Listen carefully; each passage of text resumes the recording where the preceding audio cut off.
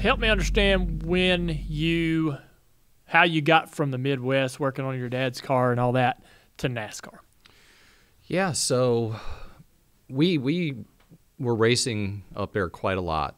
And up where? Up in Illinois, Minnesota, Wisconsin, Iowa, Ohio, all those places up there, right? And man, a lot of great racers, man. I've just the names just are just phenomenal. The folks we used to race against back then, and I can remember watching on TV. And I was actually at my buddy's house, and we were racing at the short track championships at Rockford Speedway, and I was staying at his house, and we were watching an old race, and it was actually we were talking about your dad.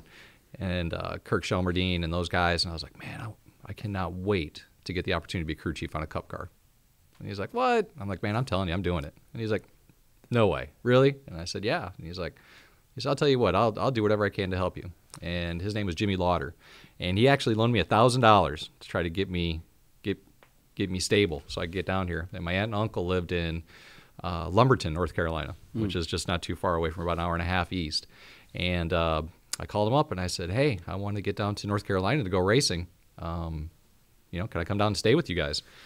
And they said, yeah. So they came up shortly after I graduated high school, only a few days. And I packed up everything I had in a little U-Haul trailer. And we put it behind their Ford Taurus wagon and drove it down here. It was a motorcycle.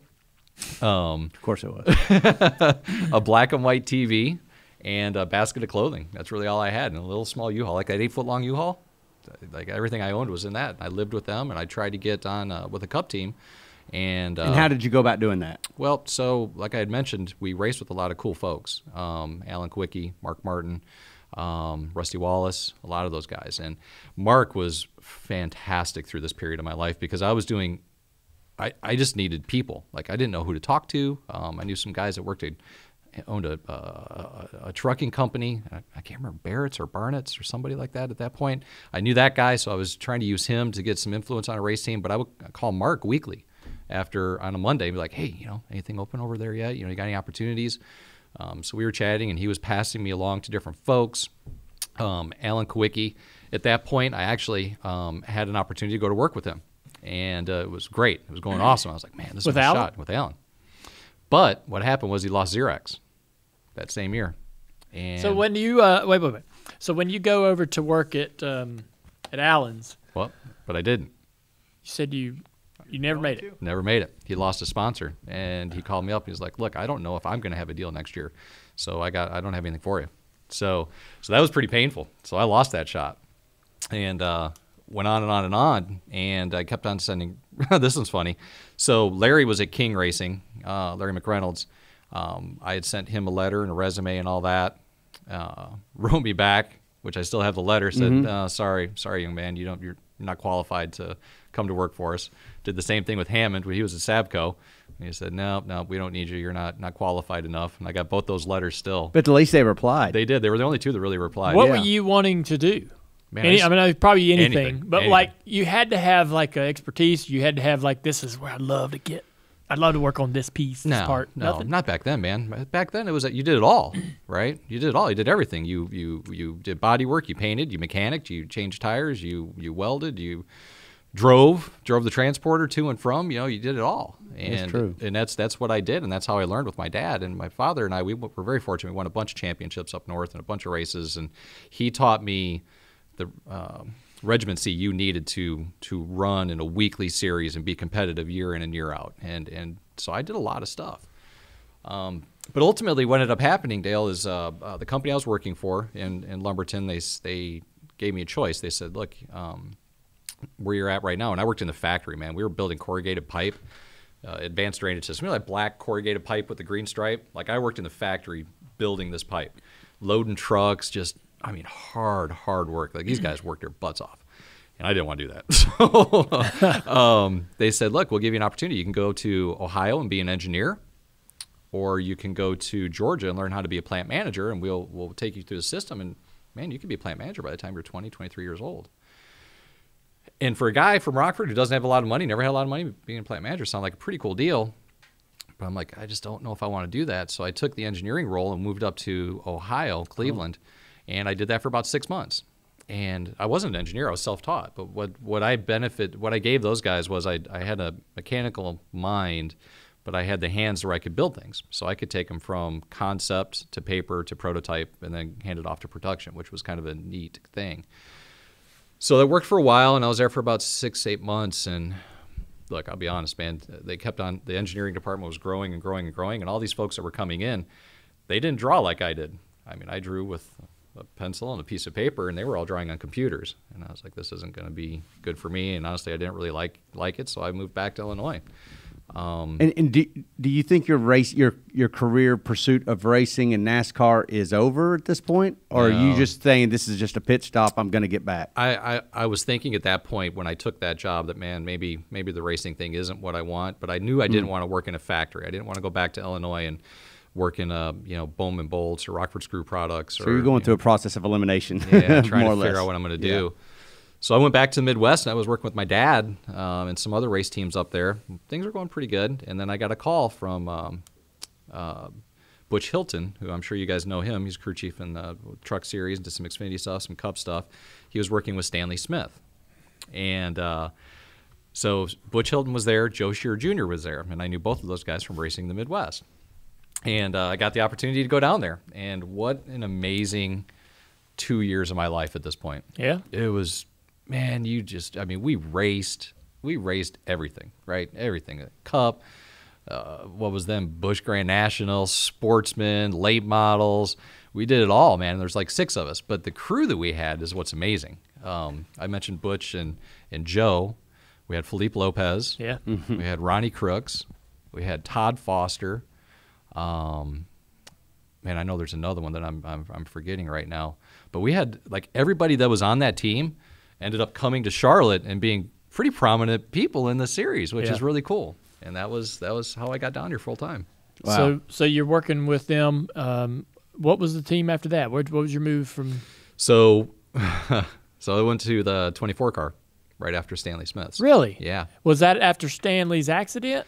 So no, that was actually the before? last. That was the last car that I built for Stanley. Was the one that he crashed at Talladega. Yeah. Which was awful. Yeah. So we went to Atlanta in '92, and that was a big deal. That was Gordon's first race, the King's last race, and the 24 was actually parked right next to us. So I'm with the 49 car, Stanley. And man, these guys show up, and they got this hotshot kid driver, and all their equipment's brand new, and their toolbox is brand new, and all these guys are high and tight. And man, I'm a greaseball racer doing whatever I can to get the 49 car to make the race, right? And I was like, man, one day I'd love to work on that team, right? What a cool deal to work at Hendrick Motorsports. And we went through the winter and started racing again. And Stanley started to run out of money. So, man, one day at lunch, I went home at lunch, and I was living in a single wide trailer on Stanley Smith's property.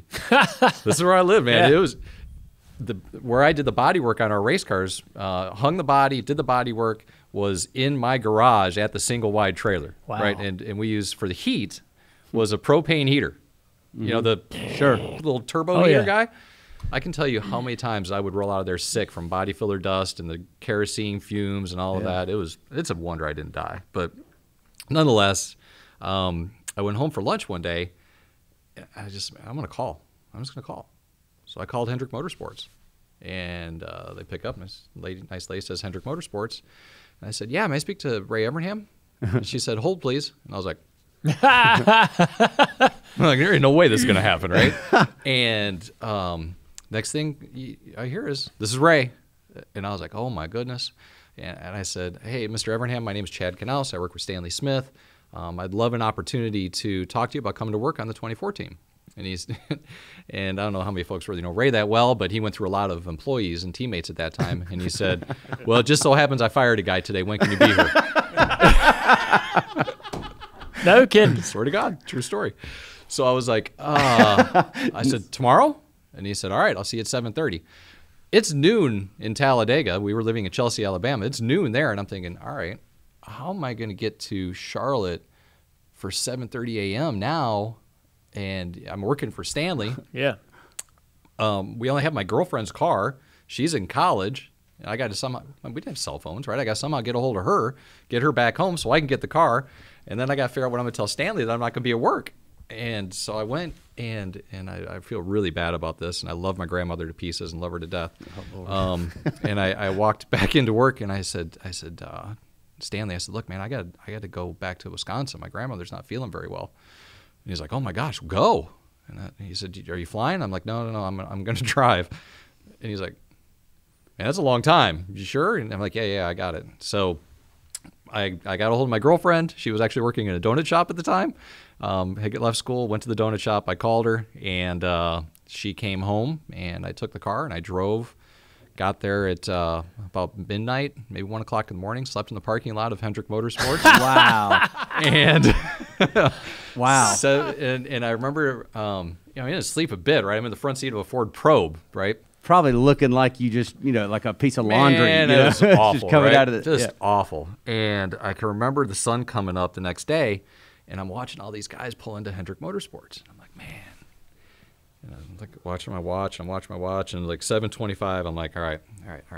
So I grabbed a shirt that I had thrown in the back and made sure I didn't wrinkle up that shirt, right? I put it on, and I had a cup from a fountain drink in the cup holder, and I took the water from it, put that through my hair, and tried to look reasonable, brushed my teeth a little bit, and I walked in, and I got to meet Ray, and I sat in with him, man, and it was a great conversation. He asked me what I could do, and Dale, I told him, I was like, man, I can do a lot.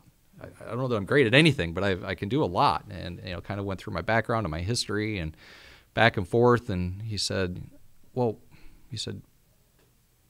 I like you. He said, I like where you've been. I like your background. I like I can see your intensity. He says, where do you want to be in 5 years? And I just looked at him. I said, in 5 years, I want your job. Ooh. Ooh. Ooh. People don't usually like that very much. And straight away, he said, you're hired. And that was it.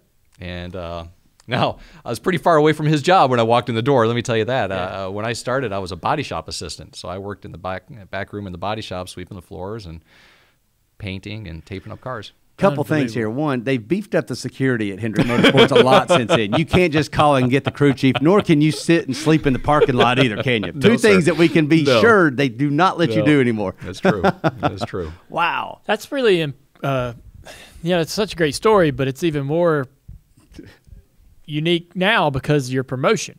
Yeah. And going into the manager role, which everybody probably assumed was going to happen. I doubt you had any assumptions, but everybody just assumes like if your success there and your ability to sort of put the right people in the right places, that's kind of what the guy at the top needs to be doing and what he needs to be good at. But to be able to basically stand in a prominent manager role at Hendrick and tell anyone that walks in there, look, this is the commitment that I made. Yeah. This is what I did to get the first opportunity here. Do you have that? Yeah. Right? Do you have that? Because a lot of guys will ask you to work hard, but when they tell you what their story is, and golly, that guy don't know how to work hard. Right. Who's he at? Who's he telling? He don't have telling me? Yeah. All right, if you enjoyed that video, you got to listen to the whole show.